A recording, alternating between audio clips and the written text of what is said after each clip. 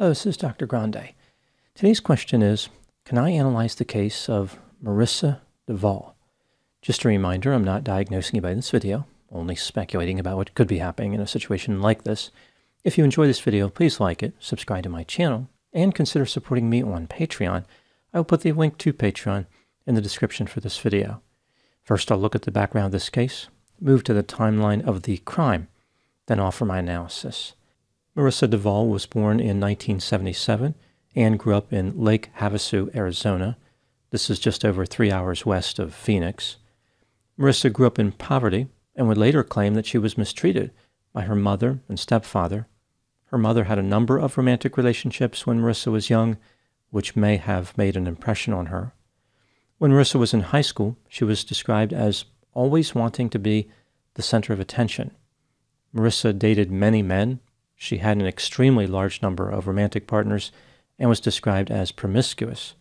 She became pregnant at 17 and had a daughter. Marissa was not sure who the father was. After this, Marissa made a living working in a series of low-level jobs. She either had difficulty keeping jobs or she liked to change them frequently. She was able to keep one job for a while. Marissa worked as a dancer. She was the type of dancer who adhered to a philosophy of clothing minimalism. Marissa was unhappy with her life and decided to go to community college, but she kept changing what she wanted to study. For example, at various times, she wanted to be an accountant and a lawyer. In 1997, Marissa ran into a man who she had briefly dated in high school named Dale Duvall. He was an air conditioning technician. Despite having a talent for cooling things down, his relationship with Marissa became hotter right away. About 6 months into the relationship, Dale had to move to Tempe, Arizona for his job. Marissa and her daughter moved with Dale and lived together as a family. As Dale continued to work, Marissa struggled in her career. She worked as a makeup consultant, was employed by a phone company, and had many other jobs. On September 6, 1999, Marissa and Dale married.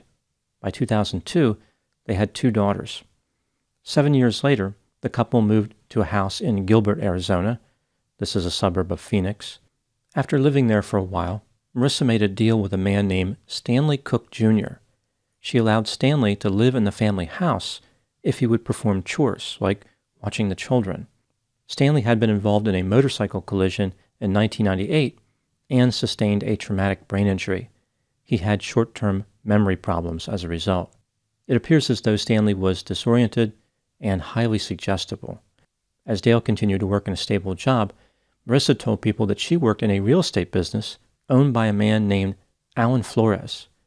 In reality, Marissa and Alan met on a sugar daddy website in 2007. This website was designed to help older successful men find younger financially challenged women. Alan ended up giving Marissa about $362,000 over the course of 2 years, but it was not hers to keep. Alan considered it to be a loan with an interest rate of 2.5%. He even had Marissa sign a promissory note in 2007 and another one in 2009. Now moving to the timeline of the crime. On January 14, 2009, at 2:45 a.m., 31-year-old Marissa Devault called 911. She disconnected the call, and the operator called her back. Marissa told the operator that her husband Dale tried to hurt her and once again disconnected the call. Marissa called 911 for a second time and said that Dale tried to strangle her. She was sobbing hysterically on the call, which made it difficult to understand what she was trying to communicate. When the police arrived at the Devault residence, they found Marissa still behaving in an erratic manner. At one point, she threw her phone on the driveway. Stanley Cook Jr., who lived with the Devault family, exited the house and was confronted by the police. They searched him and found a pistol. Marissa and Stanley were placed in separate police vehicles. When the police entered the house, they found Dale dead on the bedroom floor, with a bloody hammer nearby. Dale had sustained a massive head injury. There was a hole in his head the size of a softball. Blood spatter was all over the bedroom, and a large quantity of blood was on his pillow. Dale was alive, but in pretty bad shape. He was transported to a nearby hospital. Marissa told the police that she and Dale were fighting about divorce when he flew into a rage. Dale retrieved a hammer as if to attack her, but then he put the hammer down and choked her instead. Stanley heard the altercation, entered the bedroom, saw the hammer, picked it up, and then used it to strike Dale in the head. When Stanley was questioned, he appeared to corroborate Marissa's story. When the police asked Stanley for more details about what happened, he said he couldn't remember.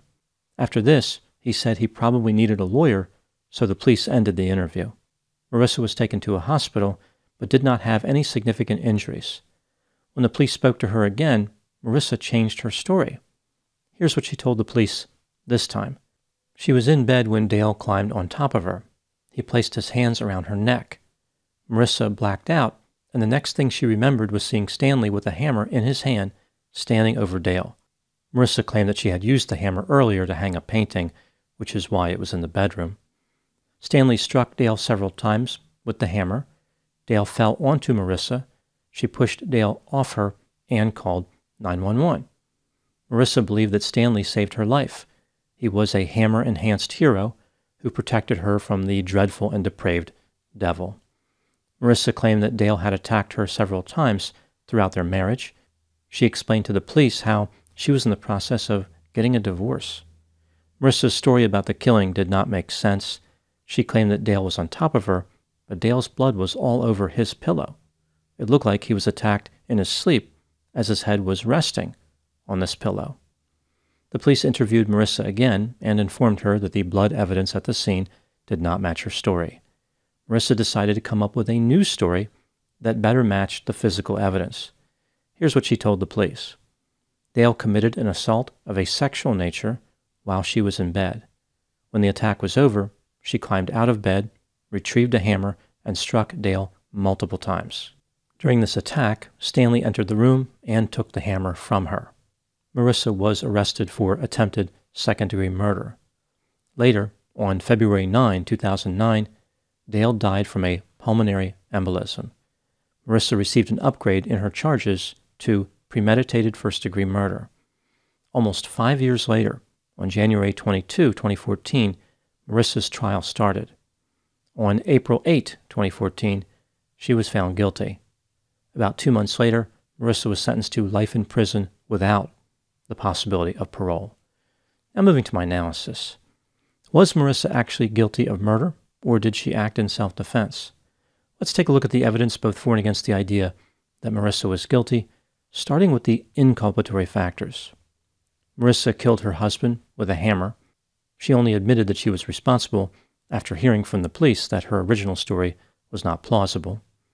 Marissa was having an affair with Alan, the sugar daddy, at the time of the murder.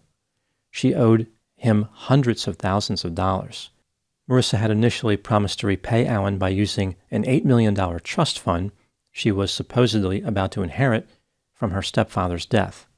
In reality, there was no trust fund, and her stepfather was still alive. Alan said that Marissa tried to hire a hitman to kill Dale. He gave her $7,000 for this purpose. The day before the murder, Marissa told Alan that she killed Dale with a tire iron after Dale attacked her. This, of course, did not happen. Prior to Dale's death, Marissa had taken out a $750,000 life insurance policy on him. The policy became effective at the beginning of January 2009, just 2 weeks before Dale was killed. In total, Dale had $1.25 million of life insurance. Marissa approached a bouncer at a dance club in Phoenix who she had once dated. She tried to hire him to kill Dale, but he refused to participate. The bouncer thought the request was odd because Marissa had told him previously that Dale was dead. A bizarre incident occurred on February 10, the day after Dale died, which supports the idea that Marissa was desperate for money. At 3 a.m., Marissa was found by a road with her jaw and ankle broken. She claimed that an unknown assailant attacked her. The police believed that Marissa had taken painkillers and had Stanley attack her with a sledgehammer. This is something that Marissa wanted him to do. Marissa originally wanted Stanley to shoot her in the spine and paralyze her, but Stanley thought that was too dangerous. She supposedly orchestrated this attack to collect $500,000 of insurance. Marissa claimed that Dale had a long history of committing offenses against her, yet there wasn't hardly any evidence to support this. Marissa also claimed that her mother and stepfather mistreated her when she was a child, yet she gave custody of her children to them after being incarcerated. Prior to Stanley living with Marissa and Dale, the couple had a woman living there. She described Marissa as manipulative, a bad mother, a bad wife, and controlling. A mental health professional diagnosed Marissa with antisocial personality disorder, which is characterized by a number of symptoms, including being deceptive. Moving to the exculpatory factors, Allen was not a credible witness. He had been offered limited immunity in exchange for testifying against Marissa after inappropriate images were found on his computer, the types of images that could have sent him to prison for over 20 years. A mental health professional testified that Marissa's behavior was consistent with having been mistreated as a child. One of Marissa's daughters testified that she saw Dale mistreat her mother. That's pretty much it for exculpatory evidence. When considering all the evidence, do I think that Marissa was guilty? Yes, I believe she was guilty beyond a reasonable doubt. She had a long history of manipulating men and confessed to repeatedly striking her husband with a hammer. Moving to the last section, the case of Marissa Devault has been compared to the case of Jodi Arias, a notorious young woman who murdered a love interest named Travis Alexander. Are these two cases really comparable? There are quite a few similarities. For example, Marissa was born in 1977 and Jodi was born in 1980, so they were close in age. Dale was 3 years older than Marissa, and Travis was 3 years older than Jodi. The murders took place only about 7 miles apart.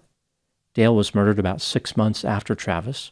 Both murders took place in a residence. The crime scenes had a lot of blood spatter, and the victims were not wearing clothing when they were killed. A melee attack was featured in both crimes, although Jodi also used a firearm.